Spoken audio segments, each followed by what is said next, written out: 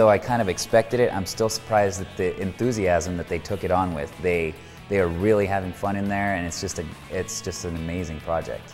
It's teens telling teens, you know, what they think is wise and not wise. So it's great that they can kind of tell each other, you know, hey, like, I believe in this, you know, so should you, because it's wise, because it's smart, because it's mature. We're making animations illustrating what we think people should know about safe driving. The difference we want to make with this film is to make people more aware of what may happen if they drink and drive. If they see those videos, then they'll learn something from them and be a safer driver.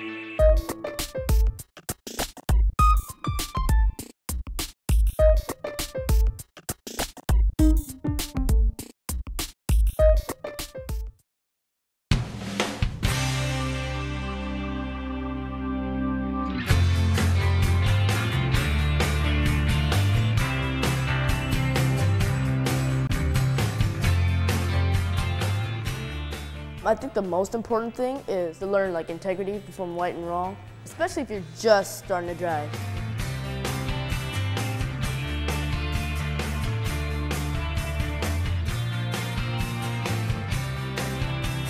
Even though the project itself is great, it adds another level of validity to it because, hey, there's this rock star guy from The Simpsons out here, and he's helping us do our little animations here in Chula Vista. So it's kind of cool to have somebody that big come down and help us out and make this really, really awesome.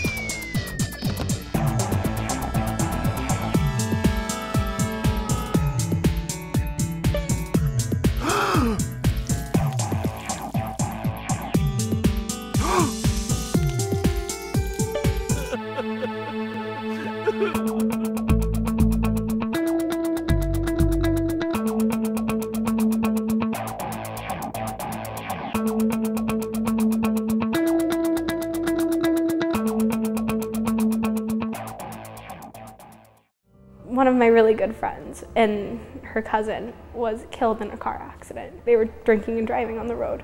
Because of that, there was an accident and Christian died. You don't realize how quickly life can be gone. And one mistake, one phone call, one answered text can mean that you won't be here tomorrow. And that our life is so precious, and that any student life, that any life could be spared. To not have that spared because of an accident would be terrible. Because accidents like this happen, but they can be prevented.